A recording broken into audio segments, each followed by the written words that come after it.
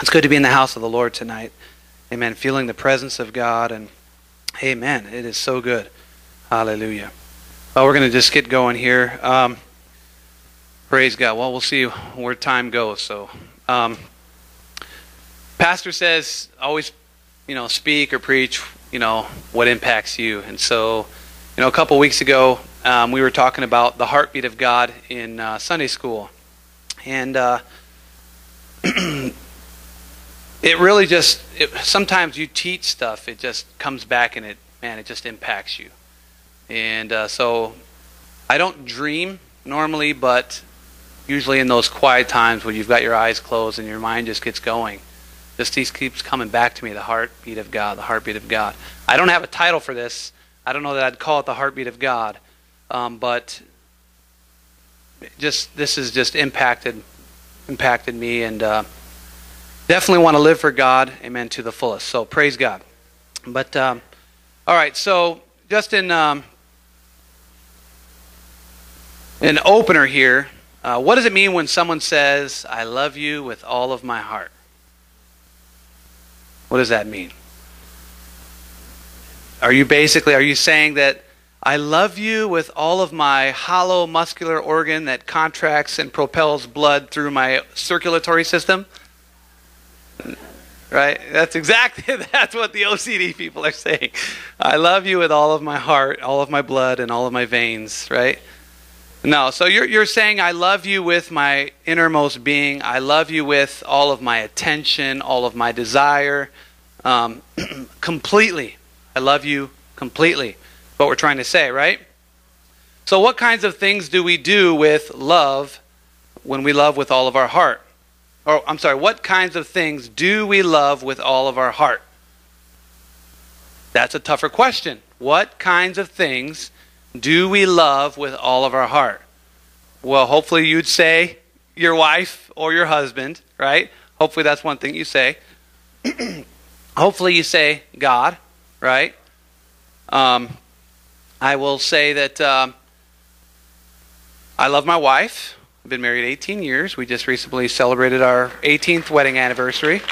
So, praise God. Amen. I'm thankful for my wife. I appreciate her. I will say that the things that we say we love with all of our heart, we can tend to get a little complacent with, comfortable with, just nonchalant, I guess we'll do something or whatever. So I do apologize for becoming complacent, and we stop doing those special things that we know that we should do to show love. But instead, I do the things to show the other person whom I love with all of my heart. Who's the other person that we love with all of our heart? If you're honest. That's right. It's me. Right? And so too many times we end up showing ourselves that we love ourselves with all of our heart. And so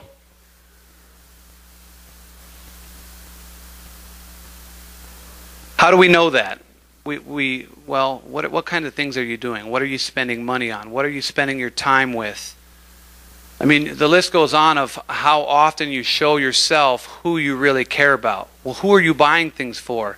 Who are you interested in, doing things for? And if the answer most of the time is yourself, well, then chances are you love yourself. One of my favorite Bible character is King David. And if you know anything about King David's story, you know that he went through a lot.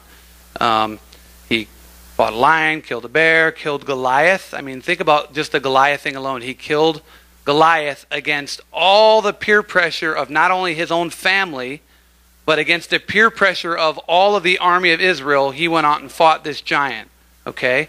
And what it speaks to me is David had a love for God. David had a love for God. He had to flee from Saul many times, and he had committed great sin, but he always turned back to God. But in Acts chapter 13, verse 22, it said that David had this testimony, that he raised up David as a king, to whom also he gave testimony and said, I have found David the son of Jesse, a man after my own heart, who will do all of my will. Amen. Amen. That's where I want to be. I want to be a man after God's own heart. And David certainly was this man. So as I read through Samuel, I pick up on all these little things that he did that he didn't have to do. Like the time he was running from Saul, who was trying to kill him. David had already been anointed. Saul's trying to kill him.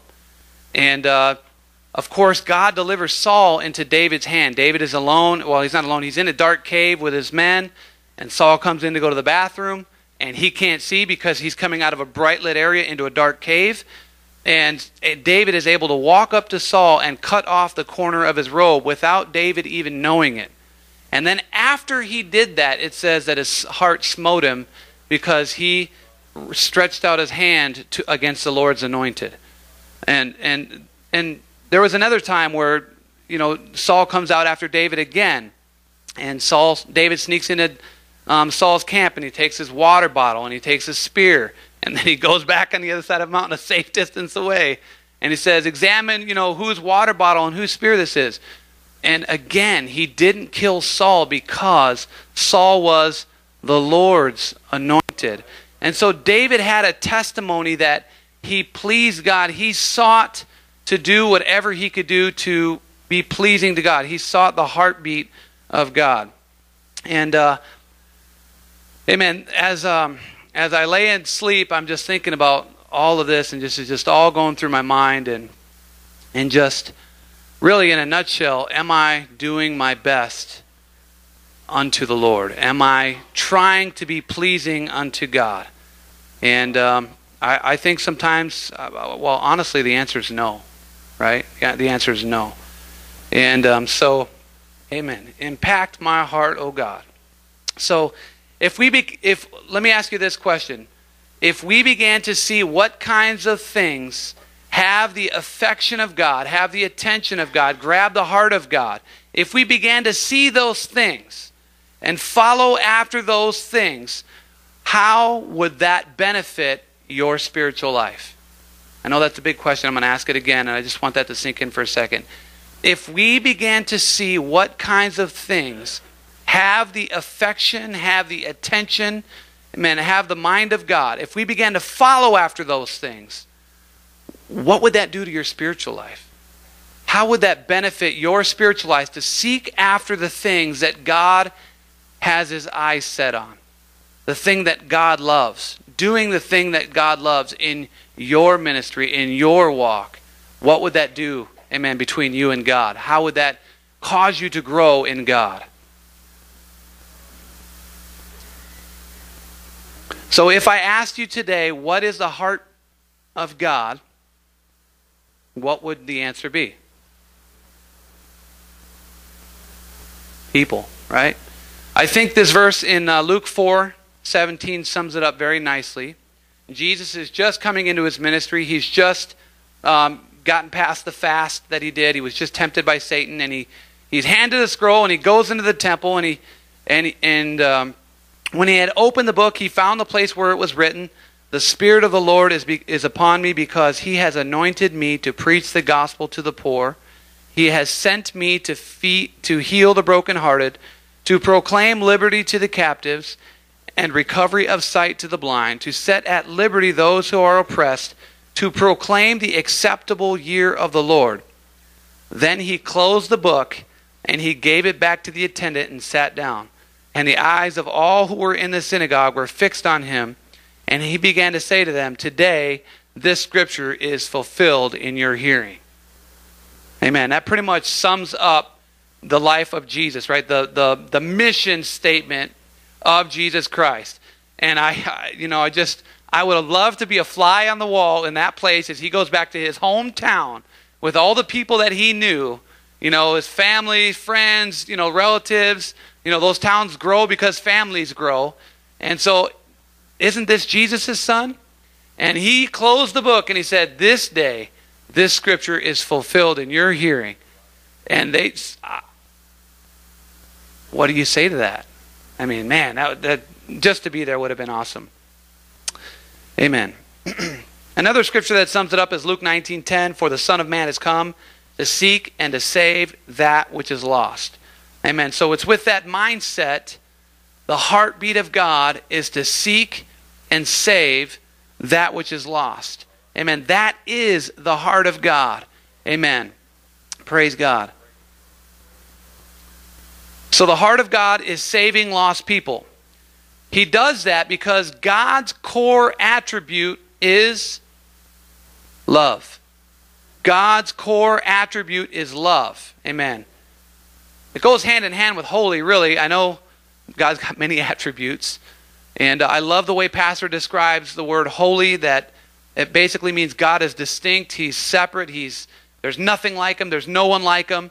God's love is holy. It's distinct. There's no love like God's love. A mother's love doesn't even compare to the love that God has for you and for those you know, those outside these four walls. God's love is holy. Hallelujah. Amen. In 1 John 4:8 it says, "He who does not love does not know God, for God is love." Hallelujah. God is love. Amen. He loves me. He loves you. Amen. He loves the lost. Praise God. Praise God. Hallelujah.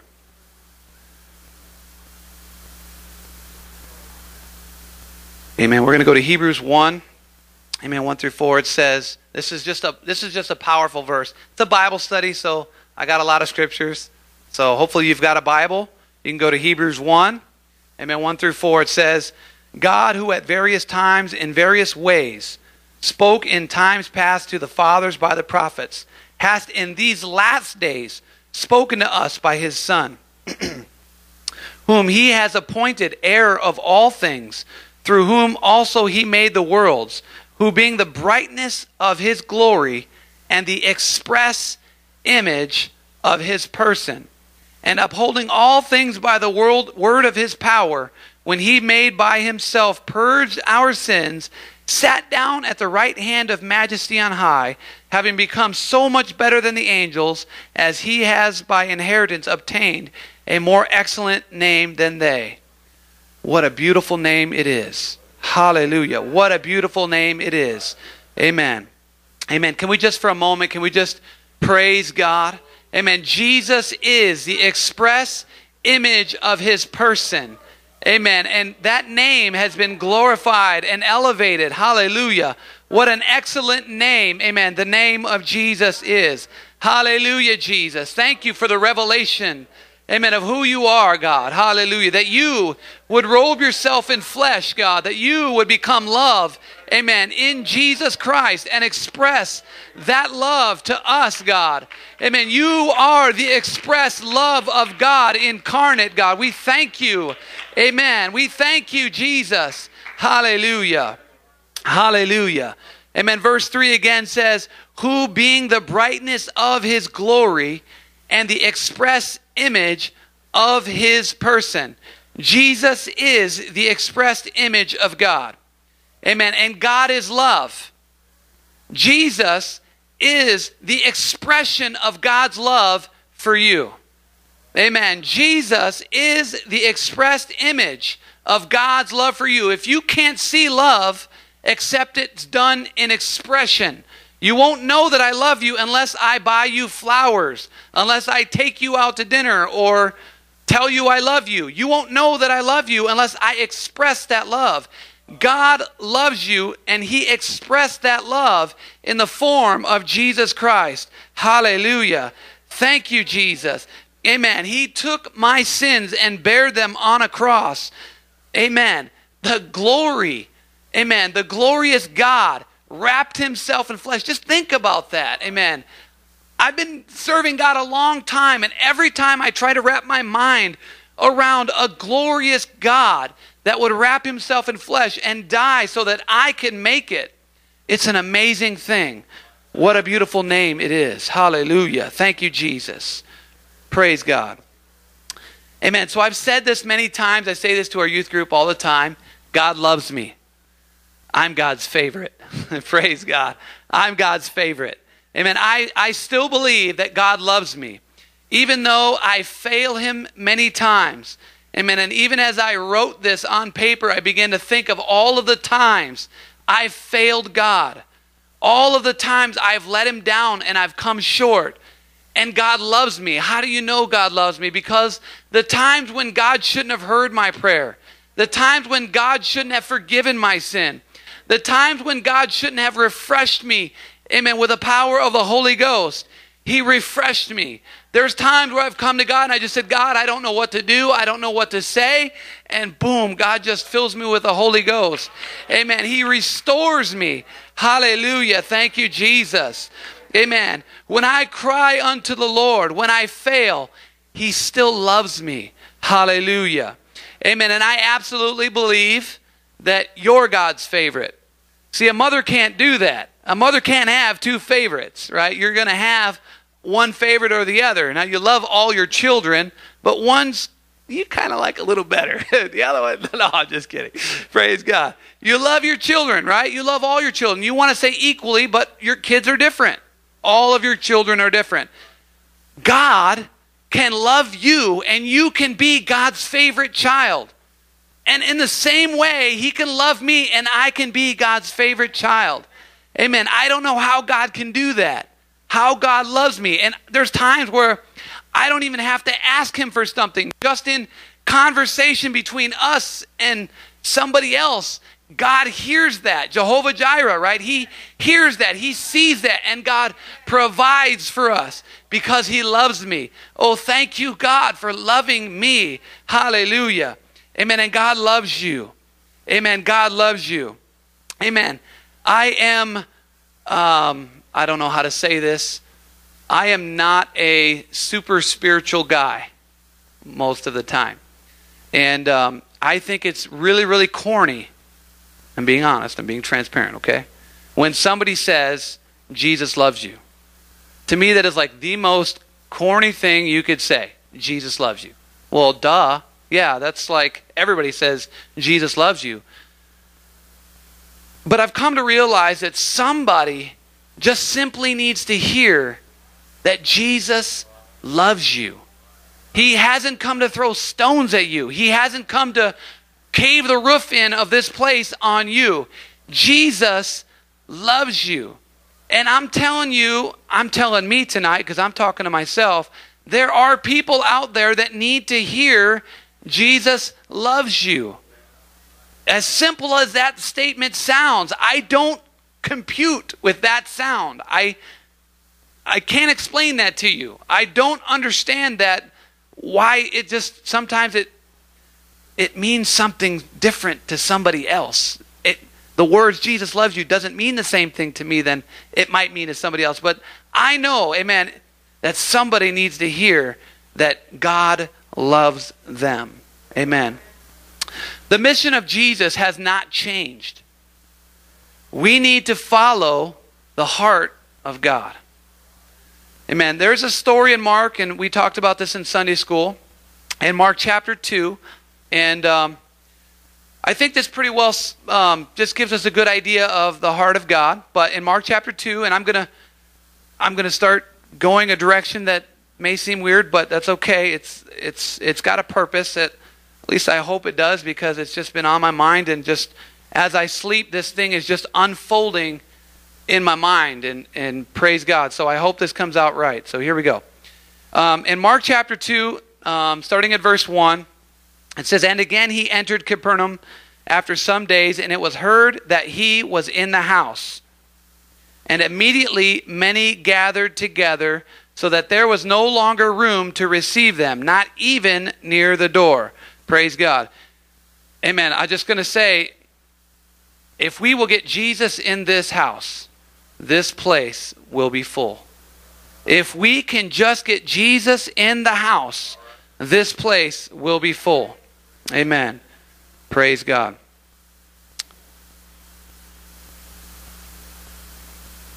And it says, "And he preached the word to them. Then they came to him, bringing a paralytic who was carried by 4 men. And then when they could not come near him because of the crowd, they uncovered the roof where he was. So when they had broken through, they let down the bed on which the paralytic was lying. When Jesus saw their faith, he said to the paralytic, 'Son, your sins are forgiven you.' And some of the scribes were sitting there and reasoning in their hearts, Why does this man speak blasphemies like this? Who can forgive sins but God alone?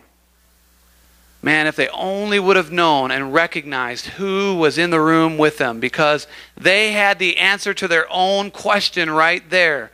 Who can forgive sins but God alone? Guess who's standing in the room with you? And you missed it. Praise God. Jesus. Amen. But immediately, when Jesus perceived in his spirit that they reasoned thus within themselves, he said to them, why do you reason about these things in your heart? Which is easier to say to the paralytics, your sins are forgiven you? Or to say, arise, take up your bed and walk? But that you may know that the Son of Man has power on earth to forgive sins. He said to the paralytic, I say to you, arise, take up your bed and go to your house.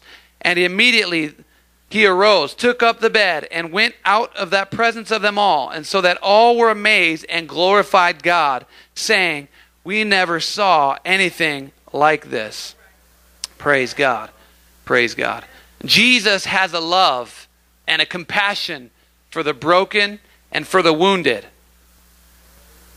Jesus has a love for the broken and the wounded. In the story here, I want to point out there are 4 types of Christians, if you will, in the room. There's the broken who need Jesus. We will call them the needy for the sake of tonight. The evangelical, those who broke open the roof. There's the complacent, and there's the Pharisee. Okay? The needy. Obviously, they are the ones who need Jesus, but sometimes they are unable to bring themselves to him. You will have to bring Jesus to them, or you'll have to carry them to him. All right? They are the ones who need to hear Jesus loves you. They are the ones who need to hear Jesus loves you. Now, because of that word love, he will heal you. Okay? He wants to heal you, and he wants to set you free because of love. There's the evangelical. They're emphatically believing that God will do something in your life if they can just get you to Jesus. They believe that he still wants to help you. He still wants to heal you. He still wants to save you. In fact, they're willing to tear open the roof of somebody's house to get you into the presence of Jesus. Amen. Can you imagine the guts that it took to go to somebody? Can you imagine somebody coming to your house and tearing open your roof? How ticked off would you be? Now you got to fix your roof. Okay? So these guys had guts, but they had faith that if they could just get them to Jesus, amen, they would see a miracle in this man's life. Amen. And there is so much we could teach here, but we're not getting into all that. On a side note, we can bring people to Jesus for a need to be met, but God knows the real need. You notice when they lowered him down, they lowered him down obviously because this guy was paralyzed. He couldn't walk. He couldn't move. So obviously he needs a healing. And now he's in the presence of Jesus in front of all these people, and Jesus says, your sins are forgiven you. Many times we bring people to God, and God knows the real need in somebody's life. God knows the real need in somebody's life. And so sometimes we bring people to Jesus and we want God to heal them. And it doesn't happen. And we're going, wait a minute, but God, don't you want to be glorified? God knows the real need. God knows what he's doing. God knows, amen, what to do. But wait a minute, God, I brought them here to be healed. But Jesus says, the greater need is your sins are forgiven. The greater need is your sins are forgiven. Praise God. There's the complacent in the room. These are all believers. If they weren't believers, they wouldn't be there in the room with Jesus pressed in like a can of sardines. They wouldn't be tolerating that, right? Obviously, they're believers. Now, we all believe and we all have doubts. Let's be honest. We all believe, but we all have our doubts in one area or another. But these are all believers. but they're complacent. They all know God can heal, or most of them, but yet they wouldn't make room for this paralyzed guy. I'm sure that these 4 guys didn't decide that they're just going to go tear open a roof. They probably knocked on the door and, excuse me, can we come through? Pardon me, get out of here. There were some people in the room that said, you're not getting by me. They were complacent. They were too comfortable just being in the room with Jesus, and they missed the heart of God. Why didn't they make room? Well, what about my needs? They probably weren't thinking about what God wanted to do. They weren't thinking about what God wanted to do in this person's life. They were thinking, what about my needs? What am I going to get out of this deal? Amen, I want God to speak the word to me. And they weren't willing to make room for somebody else. They're the complacent. There's the Pharisee in the room. Those who question everything and point fingers at everyone else. These are the only people that Jesus really rebukes. I mean, he does rebuke Peter the one time, okay? But most of the time, God's rebuke was to the Pharisee, the religious in the room, that were always trying to point finger and find fault with somebody else. What are they doing? Why are they doing that? Why aren't they doing this? They're pointing the finger at Jesus saying, how dare you say that? How dare you do that? They're missing out on the heart of God. Now I believe that we can be in any one of these 4 groups at any given time. I can be complacent today, and I can be emphatic, an evangelist tomorrow, and then back complacent again, and then a Pharisee by Sunday, okay? Because of our human nature, we get attitudes, we get puffed up, we question, we argue, we get comfortable, we get complacent. I'm talking about myself tonight, okay? Praise God. Spiritual battles will come to us all, but I know that I am the heartbeat of God, for He refills me even when I don't deserve it. Even when I find myself in the wrong group, even when I find myself complacent, God is always trying to stir me up.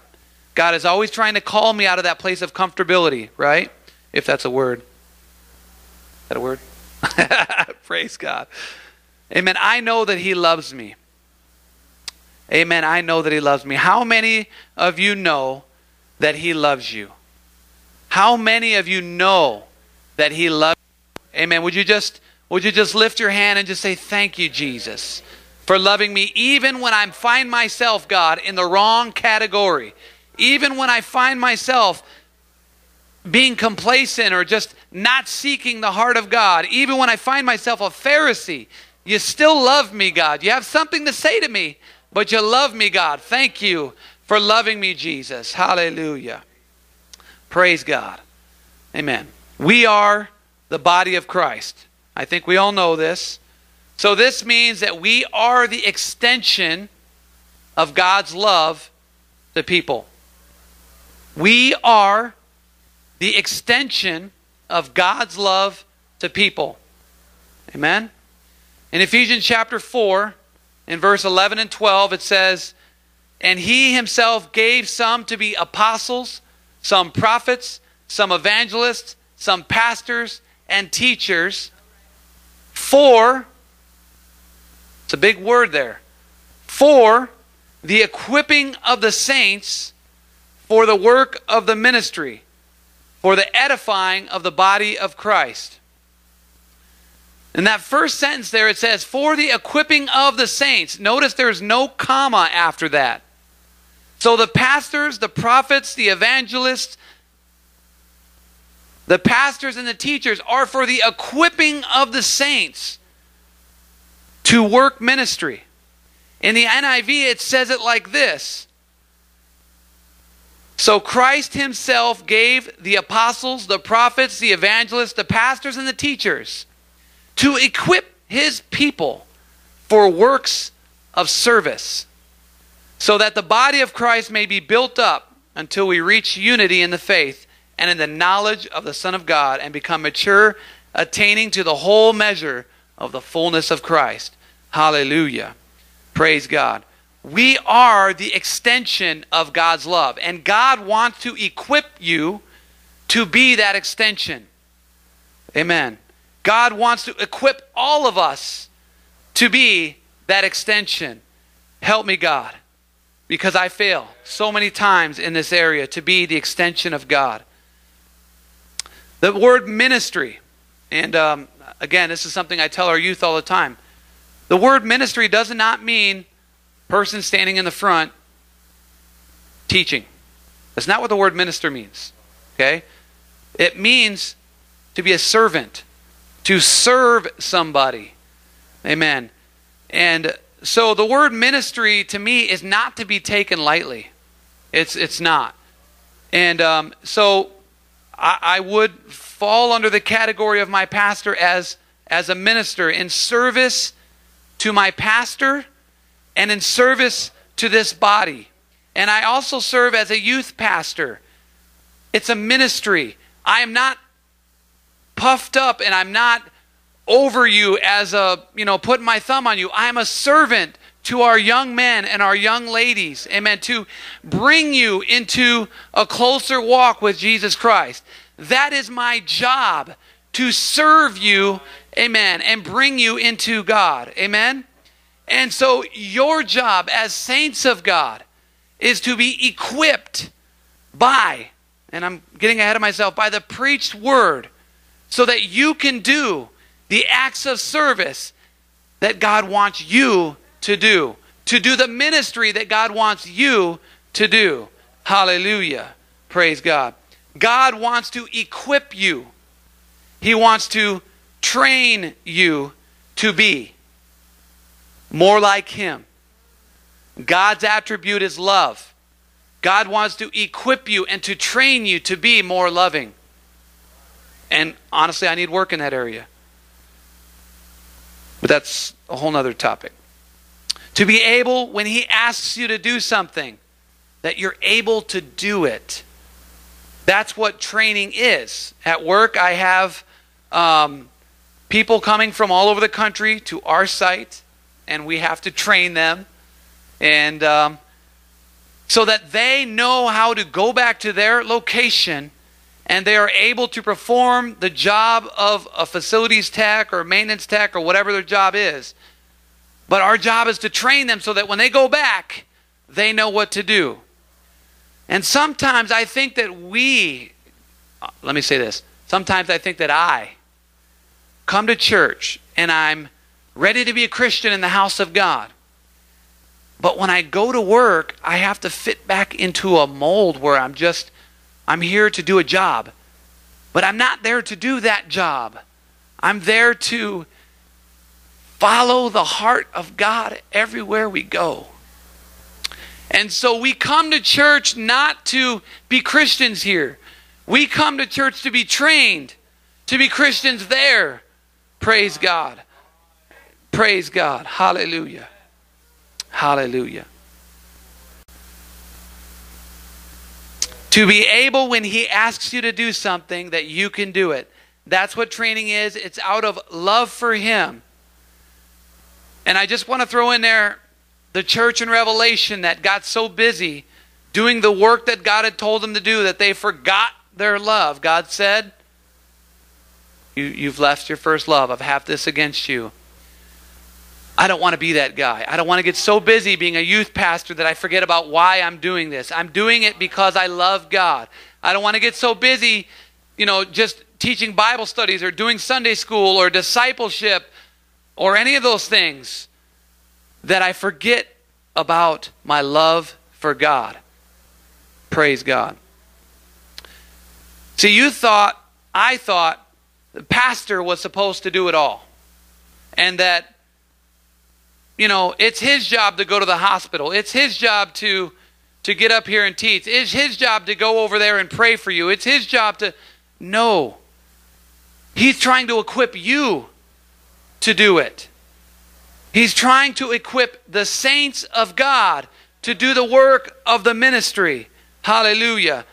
I don't think I'm out of line when I say that Pastor has asked when people stand up that people around them go and pray. And am I off when I say that you don't want it to be that everybody thinks the minister's job is to go and anoint people with oil? You want the saints to anoint and to pray, because God works through you. You are the saint of God, and God will work through you. Hallelujah. Praise God. Amen. Praise God.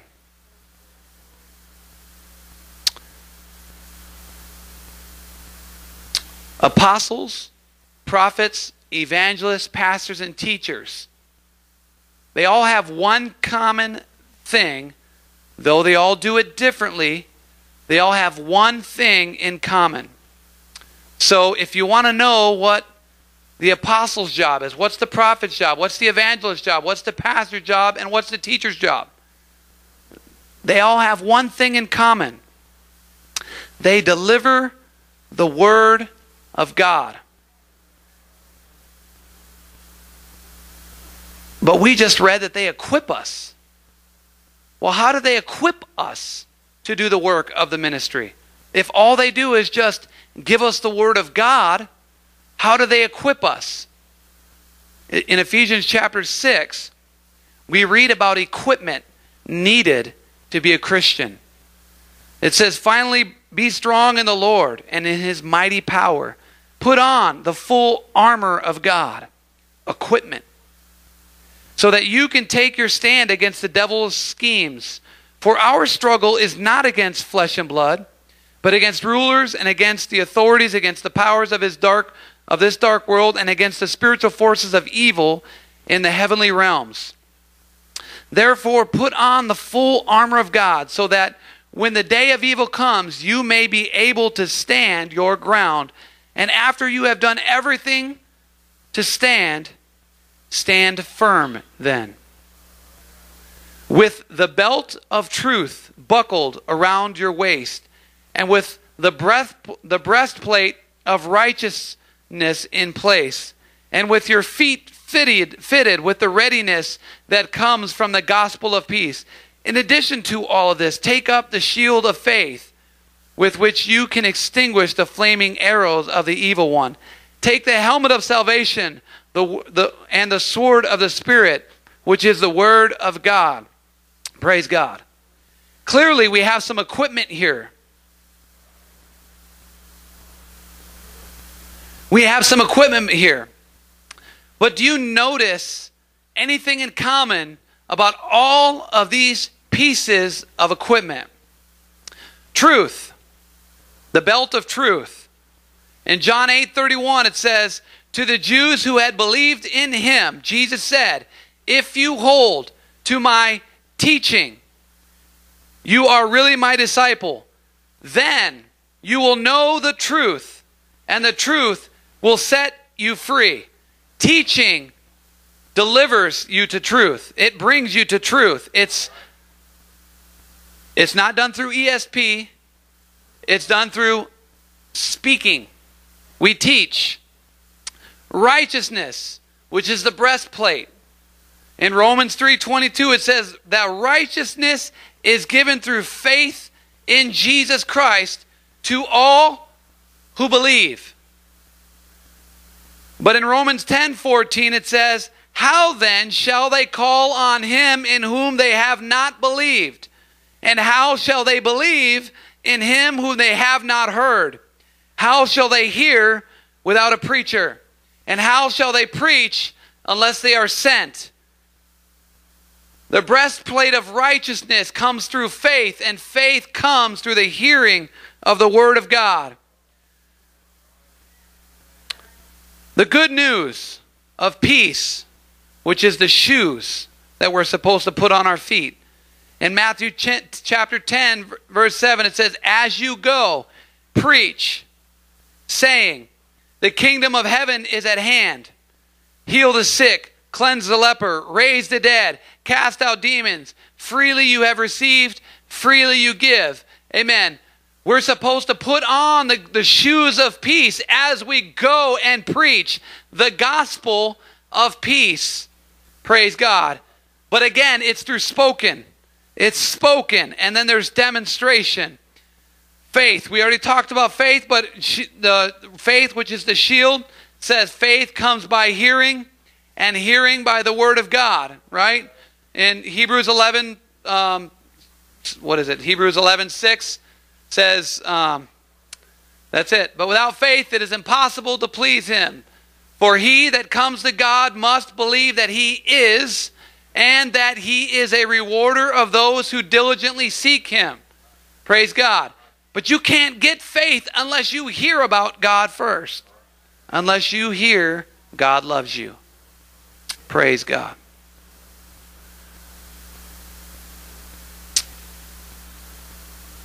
Salvation, which is the helmet you're supposed to put on. How can you know about salvation unless Acts chapter 2 and verse 38 has been preached to you? Then Peter said unto them, repent and be baptized, every one of you, in the name of Jesus Christ, for the remission of sins, and you shall receive the gift of the Holy Ghost. Hallelujah. Salvation, again, is preached. The Word of God, which is the sword of the Spirit. That one's almost self-explanatory, but in 2 Timothy, Paul admonishes his adopted son, if you will, Timothy. He says in chapter 4, verse 2, preach the word. Be ready in season and out of season. Convince, rebuke, and exhort with all long-suffering and teaching, or doctrine, depending on what version you have in your hand. But praise God. He's commanded to preach the word. All of this equipment comes from preaching, comes from teaching, comes from evangelizing, comes from prophets declaring the word of God to you. They clearly have a job to do. They clearly have their work cut out for them. Praise God. What about all the rest of the work that needs to be done? Are those all to be left to the prophet, to the teacher, to the evangelist? No. Let's follow the heartbeat of God. Praise God. Hallelujah.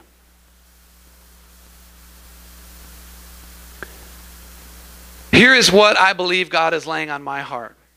That God has called us all to do a work. All of us. Every single person here, God has something for you to do. He is equipping you through the Word of God to fulfill what God wants you to do. When you search the heart of God and see where or what He wants you to do it because He loves you. Well, what if I don't know what God is asking me to do? Let me ask you something. What is it you have a burden for? What is it God is giving you a burden for? Is it cleaning the toilet? Do it because you love God. Is it every time you walk in the bathroom you see something on the floor and it bothers you because this is the house of God and it shouldn't look like that? Do it because that is what God is giving you to do. He's put a burden in your heart. Is it when you see the sick, it burdens you so bad because they're sick and you want to see them healed? Brother, sister, begin to pray for that person because clearly God has given you a burden to do it. Praise God. Hallelujah. Hallelujah. God wants us to operate in the area God wants us to operate in. Amen. Sometimes we feel like, well, I'm just bringing people to church. It's only one person. It might only be two person. Plural.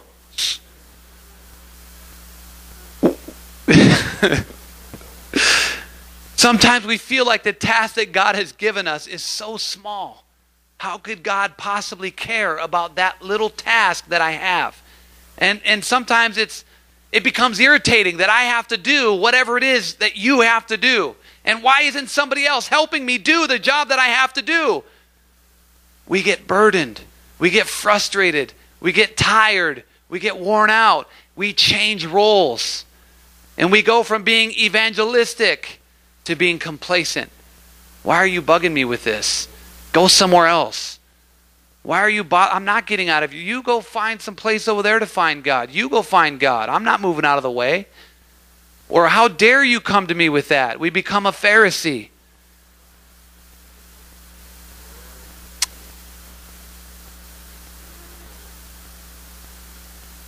Help us, O God, to operate in such a way as to consider the heart of God every time we do something.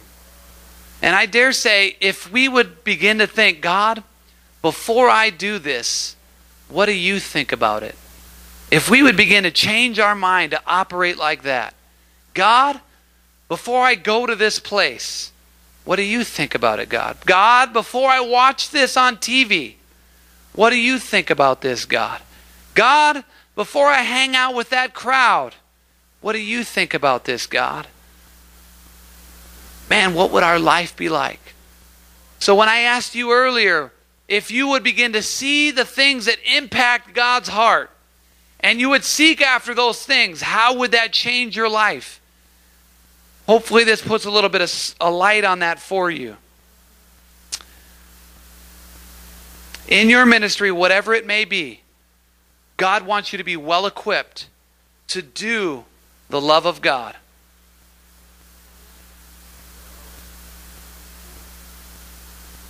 Even if your ministry is simply to be a Christian example to this world. Because right now, this world needs a model of what a Christian should look like. Amen? This world needs a model of what a Christian should look like, what a Christian should talk like or not talk like, what a Christian should act like or not act like. That might just be your ministry, but do it with all of your heart to please Him.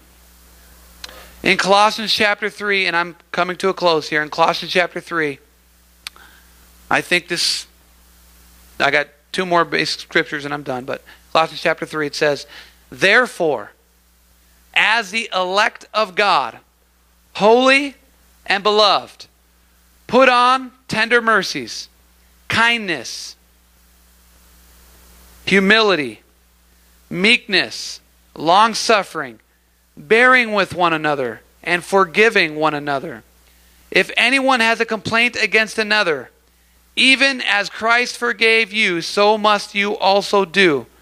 But above all these things, put on love, which is the bond of perfection. And let the peace of God rule in your hearts, to which also you were called in one body, and be thankful. Let the word of Christ dwell richly in you, in all wisdom, teaching and admonishing one another in psalms and in hymns and in spiritual songs, singing with a grace in your hearts to the Lord. And here we go. Whatsoever you do in word or deed, do all in the name of the Lord Jesus, giving thanks to God the Father through Him. Amen. And then as David would say in Psalms 40 and verse 8, I delight to do your will, O my God. Your law is within my heart. Praise God. I think this has impacted me, amen, in my heart and in my mind, because it's too easy to get stuck going through the motions. I mean, we went to North American Youth Congress, and if I could only explain to you what it was like to see 34,000 Christians all in a room praising and worshiping God and the power that is there. Amazing. But then we come home and we come back to our lives and we have to go back to work and reality sets in, and I'm rubbing shoulders with, the world and all that means. For whatever reason, we feel like we have to fit back into a mold of normality, if you will. But I know that God wants more from me. I don't know what the more is, but I do know that if I will begin to do whatever pleases God when He asks me to do it, that's more than enough. That's more than enough. Amen. God will take care of the rest. Amen. God will do the rest. So today I'm just simply asking you, are you living for God in a way that pleases His heart? Are you searching after the heart of God in your walk? Are you searching after God for your kids, for your neighbors, for your relatives? Are you searching after God for what you're about to do tomorrow? Is it something that's going to please Him? Amen. And that's how we need to live our lives. Some would say that you need to separate your job from your Christian walk. That's nothing farther from the truth. This works at my job. This works at my job. This works at your school. This works when nobody else is living for God. This works. Praise God.